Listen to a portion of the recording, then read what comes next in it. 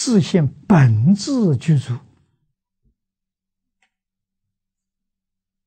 真正明白这个道理，你就真正做到了于人无争，于事无求。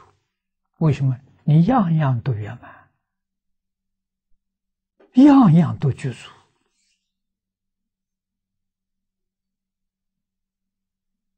自心里头本来具足的嘛，你还求它干什么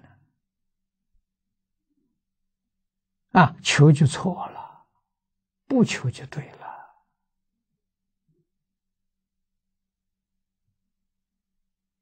现在这个世间众生迷在财富里头，不知道财富自己本自具足，取之不尽，用之不竭，这都是事实啊！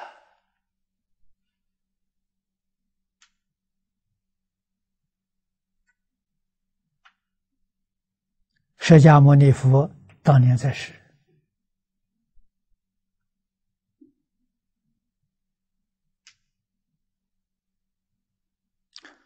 所实现的苦行僧跟大众一样三衣一钵，日中一食，树下一宿。这经典上有一段这个故事，曾经有人向释迦牟尼佛请教，那是对佛法有一定深度的人知道，佛常住的是报土实报庄严土在我们人间是实现的，和光同尘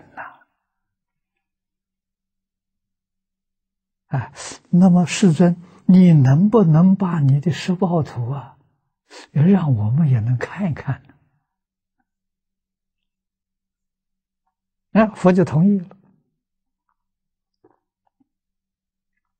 佛坐在一个草座上面，把腿子放下来，一只脚按到这个大地，叫他看。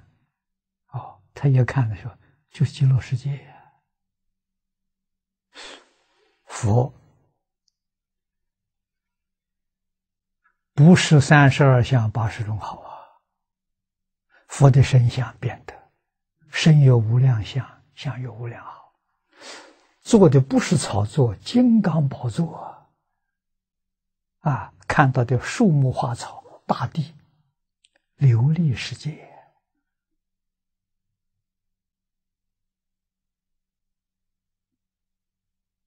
那不是佛变现出来给他看，那是本实报土就是那样子的他看到之后，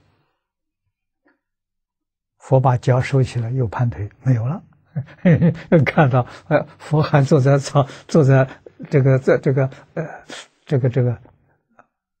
铺的这个草铺的座位上，真看到了。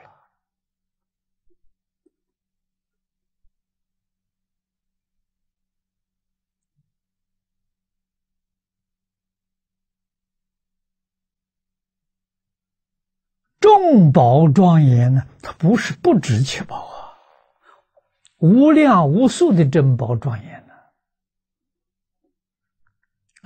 这自性本自具足，具足无量智慧，无量德能，无量才艺，无量的福报哪要求呢？你怎么能求得到呢？